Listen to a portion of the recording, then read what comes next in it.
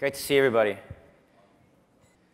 This is amazing to me is watching the panel last night, and they talked about Cloud Foundry ecosystem, which was my first job working on Cloud Foundry in 2010.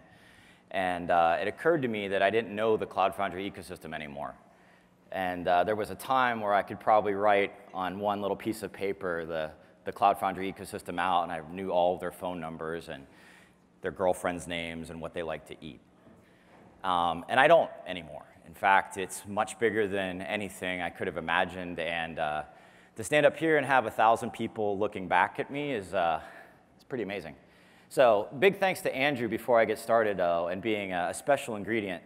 The first time we tried to pull together the platform conference last fall, he told the story. I said, hey, maybe we'll get 150 people out. And we really rallied about 500. And today we've grown even bigger, and the work of Andrew with platform and his background in DevOps is amazing, and what Leo Spiegel and the foundation team has done to rally the ecosystem been amazing as well. So just a big thank you. Since that last conference, though, something kept on happening, and the last time I got up in September, I used this familiar trend, and I'm here to tell you that it got even stronger. So software did not ask our permission, and it just kept on doing its thing, and it kept on changing the economic organization of our world at an ever-increasing and accelerating pace. And this slide here is funny because I have to keep changing the valuations. They keep going up so fast. Uber started on this slide at 3 billion, and this morning before I did this talk, I had to add a whopping $16 billion to that number. So these trends that are changing our world and making software-based economic competition that I talked about last September have gotten even stronger and even more pressing.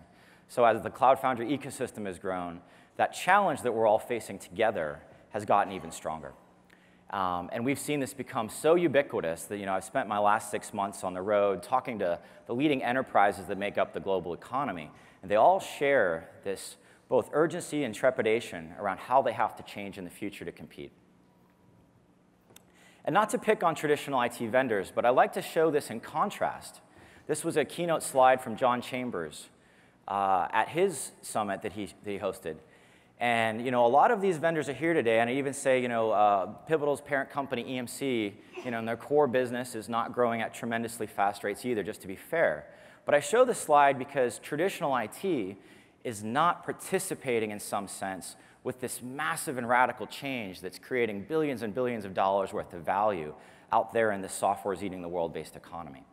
And I think that should get all of us pause and reflect a moment on how is it that these companies that have been such a mainstay for the last 20 years in tech are not participating in the most tremendous growth we've seen. And I think that comes back to this idea of a software-centric versus infrastructure-centric world. And that's why platform as a service has become so important. And I'll talk a bit more about that. And when you drill into how this new world organizes itself and how it thinks and reasons, at the center of that is developer productivity and agility, and the ability to write applications that change, applications that consume ever-increasing amounts of data, applications that are natively mobile, not native to a data center, and applications that are driven in their life cycle by analytics and data, by data that profoundly changes how the consumer experiences things and a predictive experience about what they should be doing next, as well as how suppliers organize themselves to fulfill that consumer demand. That sense of agility meeting analytics is really what's caused this vortex whirlwind of software-based competition that a lot of traditional vendors have not participated in. And we all know about Netflix, but sometimes it's good to go back and look exactly what happened with Netflix. And they started off as a traditional IT company, actually, in a sense. They had IBM P-Series, they had Oracle, they had VMware, and a traditional data center, and they shipped you DVDs. And that was a very 1.0 kind of innovation that they had. But they realized along their journey that they needed to pivot. And so they turned to infrastructure as a service, and they reorganized their entire team to deliver services with Amazon. But what they found was it still had too many steps. There were too many handoffs, and that iteration and that analytics process was not fast enough for them. And so where they ended up on is actually platform as a service. And platform as a service changed the way they did business. It allowed them to drive commitment from the entire organization to shipping new features and to focusing on analytics about what those new features should be as the primary thing that everyone did every day at the office.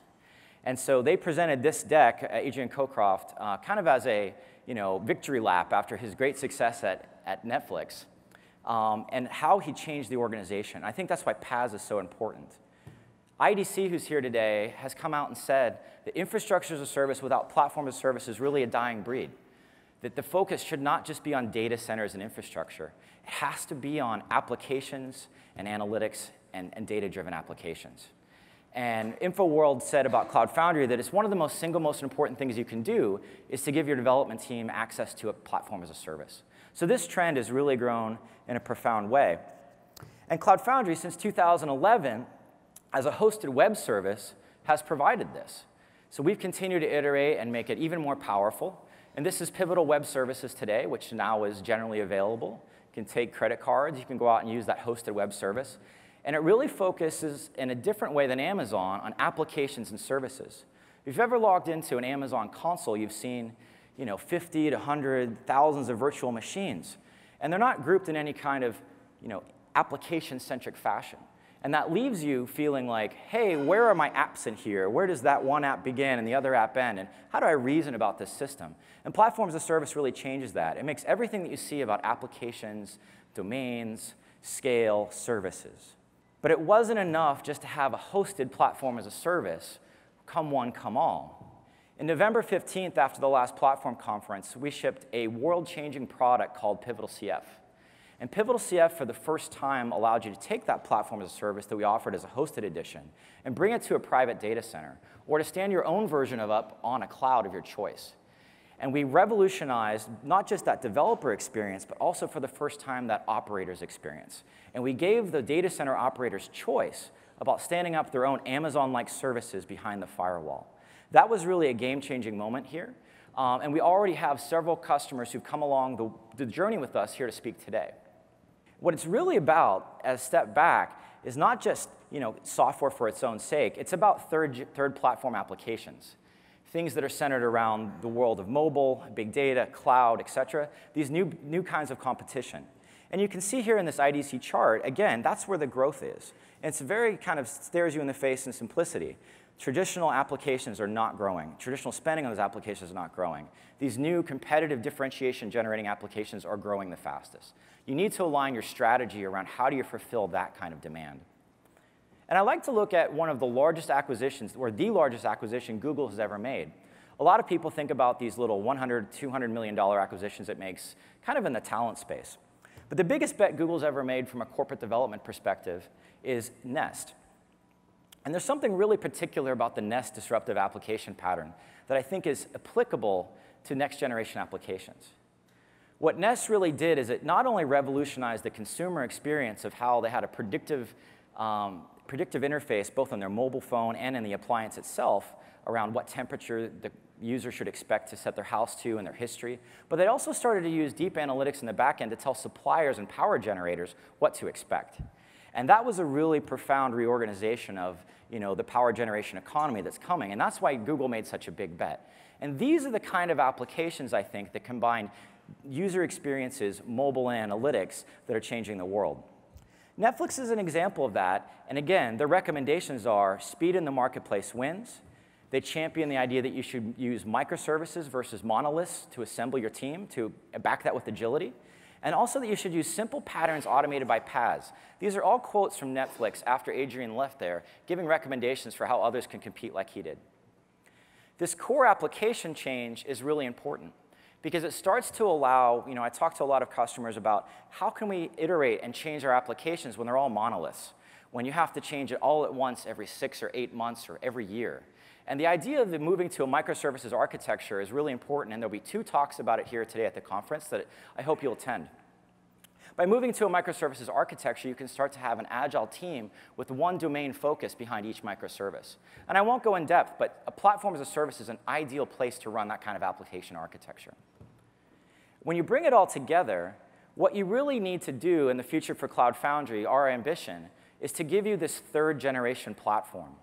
So Pivotal CF is becoming that third-generation platform as a service, not just with an elastic runtime that speeds developer efficiency and increases agility, but also with these scale-out data services like Elastic Hadoop, a key value store, Redis, and mobile backend services to allow you to build those nest pattern-style applications that allow you to innovate.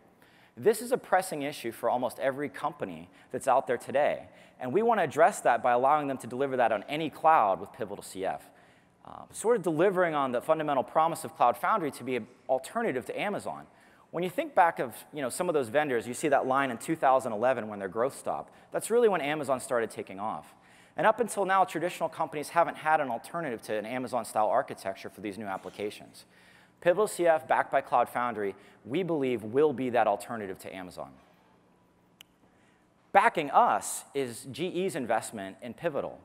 They are very much faced with how to build those Nest-style applications that are both rich in user experiences and predictive to supplier organization. And they've invested $105 million into Pivotal and are working with Cloud Foundry and our Pivotal data suite to deliver those kind of applications. That's an early proof point of where we're headed. And my kind of final call to action is think about the people in your organization and what they want. How do you make them all successful? What we recommend with Pivotal CF is that it starts with developers. Make them successful by allowing them to just push applications to a platform as a service, to iterate rapidly, to use new technologies such as Docker to import their applications into the platform as a service. But don't forget the operations people. When you're moving your platform as a service to a private data center, you really have to keep the operational demands and needs in check. And so with Pivotal CF, we've really focused long and hard on how do you make those operators successful. Because that's what's different from just that Pivotal web service experience you have where you don't know about the operations. That's done by 3 people on our team. When you're coming into a private data center, you really need to think about how do you empower those operations people behind the scenes to be successful. There's one particular feature that is native now to Cloud Foundry that I'm very proud of that we worked on together with IBM, which is availability zones. So it's the only platform as a service available today that you can deploy applications into multiple availability zones with no developer configuration. So you can do a CF push and get 4 layers of high availability baked into your application. There's 4 ways that Cloud Foundry will continually try to revive every process, application, and zone in its system. That really changes the second part of rapid iteration in software, which is making the operations teams comfortable with taking the risk of new deployments and new applications. You also want to keep your architects and your CTO happy because they're under pressure of how do we work with all these next generation data services?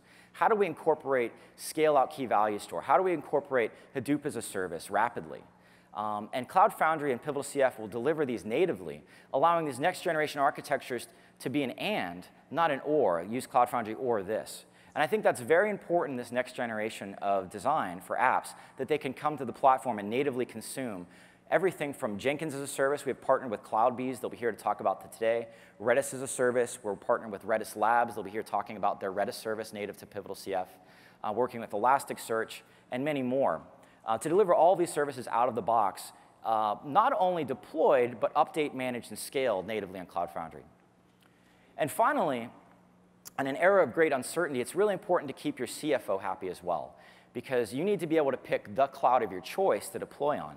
So today it might be vSphere on private data center, and tomorrow you might want to take advantage of Google's amazing new Google Cloud platform to do scale-out applications and analytics. By betting on Pivotal CF, you're able to pick one architecture that you can take then to any cloud.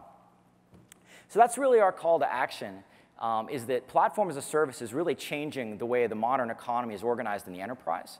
And Pivotal CF is one of the first and the only enterprise distribution that's available on private and public clouds for Cloud Foundry. Thank you very much.